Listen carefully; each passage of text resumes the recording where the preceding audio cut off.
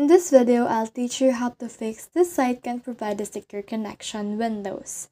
So if you're encountering this type of error as you see on your screen right here, then what you need to do is you need to follow these steps.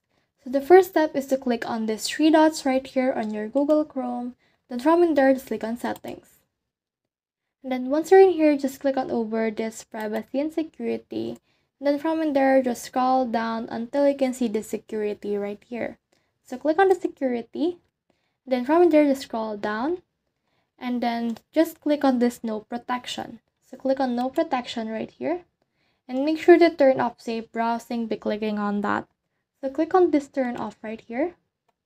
And then as you can see, we have successfully turned that off. The next thing we need to do is we need to click on this DNS right here and click on this next thing or next option.